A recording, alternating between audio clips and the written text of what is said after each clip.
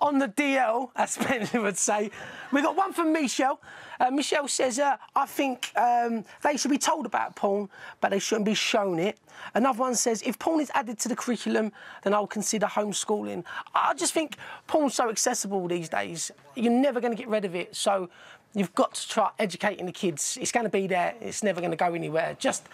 You got to teach them how to treat a lady, how sex really is. It's about respect. Did your mum give you the talk? My mum did give me the talk. Yeah, she said to me, like, you know, there's a big difference between the sex that you see in pornos and the sex in real life. And it's about respect, it's about affection. And like you said, Andrea, you know, when girls are thinking that you know, should I be crying during sex, that's ridiculous. They need to be educated.